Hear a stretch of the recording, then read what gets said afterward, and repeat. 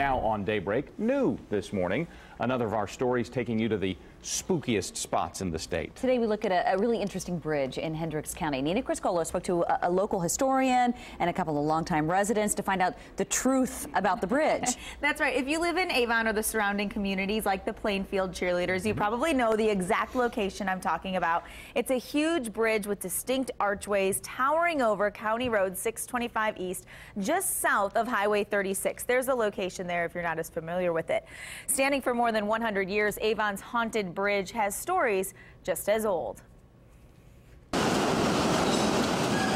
If you go by on Halloween night, you'll hear her scream. Yes, you will. Train goes by, you will hear that. Avon's haunted bridge has a history much longer than the young town just established in 1995. My mother's name was Barker, and they came here in 1831. Charles Mustin's family is entwined in Hendricks County history.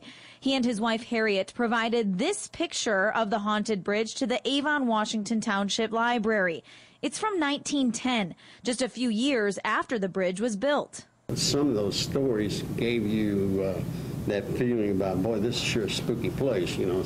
The area surrounding the bridge was quite undeveloped when it was built in 1906. But today it sits in the heart of Washington Township Park with a busy road running underneath. It's a place to enjoy nature, maybe with a catch from the creek or just a nice walk, but the reputation remains. There are always people who love to make it into kind of a way to celebrate Halloween, to make it kind of mysterious, to give their local area a little more pizzazz.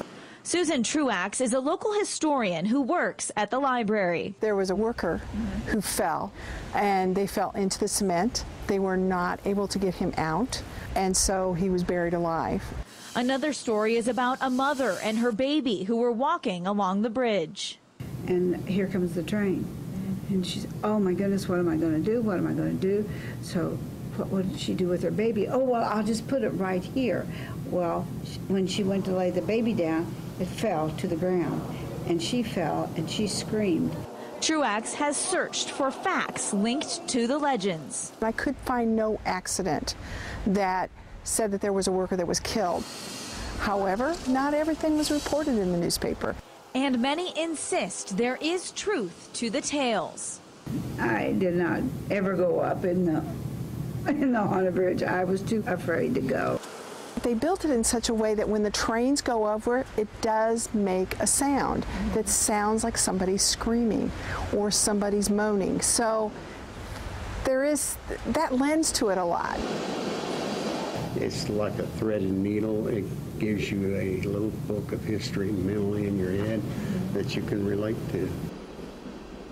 If you would like to visit the bridge, the safest way to do so is to enter Washington Township Park and follow the signs toward the pavilion. That way you're not stopping under the bridge where all of the traffic goes. When you have something like this, traditions develop. You say there's a tradition for when you're going over past. So there's a lot of people that are worried about hearing the scream or moan if the train is going over when they drive through, so they'll honk their horn. So it's very common to hear people honking their horn as they drive through.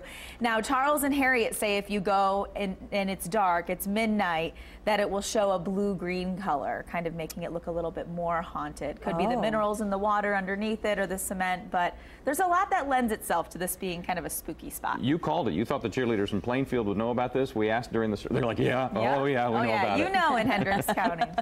Okay, Nina, thank you so much.